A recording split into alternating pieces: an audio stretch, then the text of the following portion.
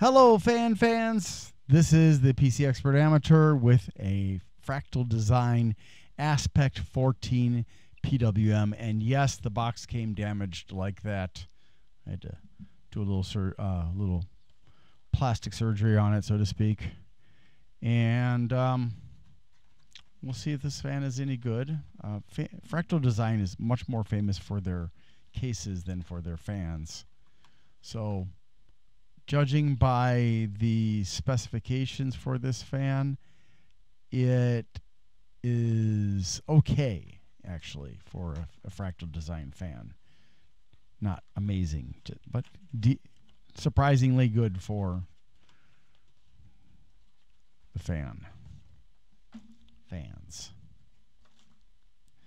And it's a very subdued look. It does have what appears to be cushioning, but that is just, it's fake. There's no cushioning. And it is PWM, and you can daisy chain it. Let's listen. Let's get ready to rotate. All right, here we go.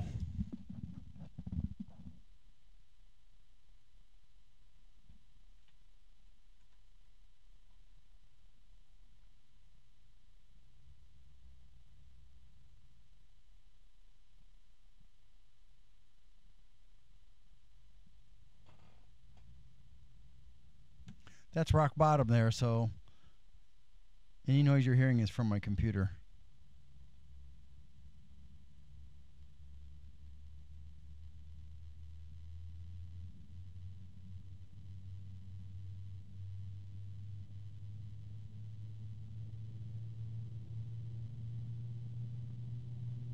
Getting some harmonic resonances in this, from this.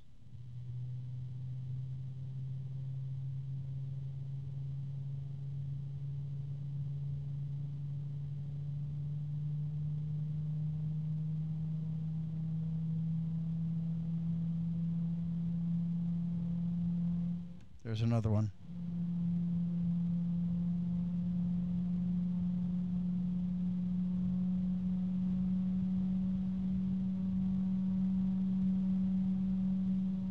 If the harmonic resonances bother you, you're definitely going to want to make your fan curve so that it skips past those points really quickly, or those RPMs really quickly.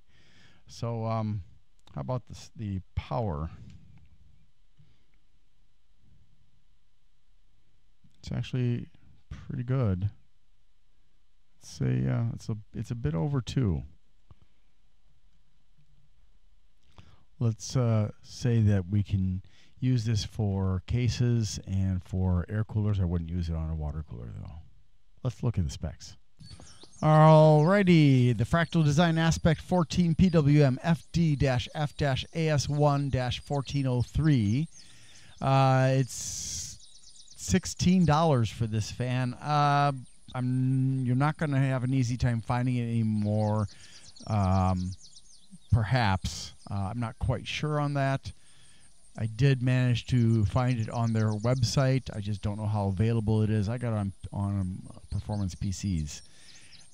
CE, ROHS, U, Underwriter Laboratories, and ECM certifications, made in China, 140 by 25 millimeters, 90,000 hours, and a 2-year warranty. So that's not too bad for Fractal Design.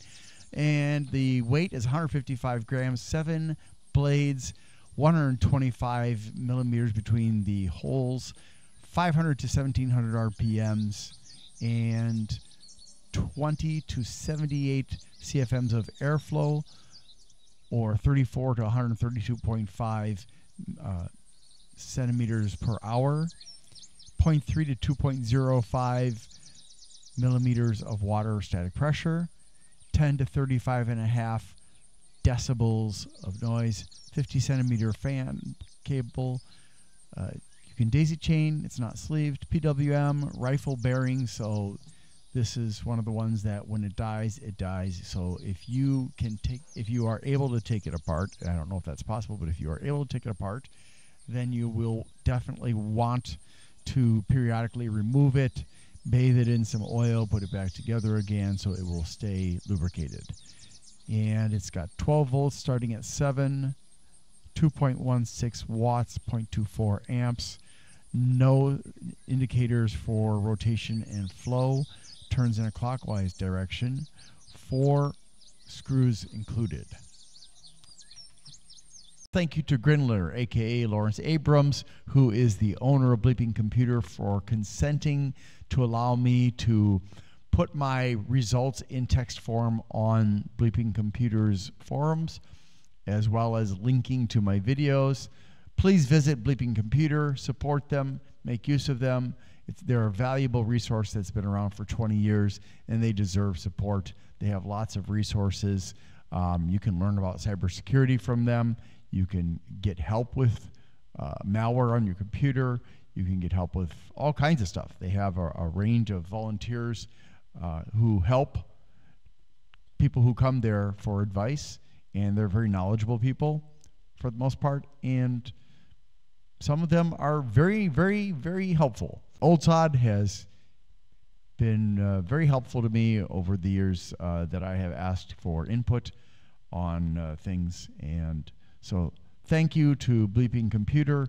Thank you to the volunteers on Bleeping Computer. Also, thank you to my peers on other tech forums who are so kind as to provide me with input, suggestions, feedback, and so on. I really appreciate it, but my greatest thanks goes out to Bleeping Computer because you are my text home, I guess you could say. All right, thanks also to all my viewers and subscribers. Appreciate you guys. Please like, subscribe, and share. Have a great day.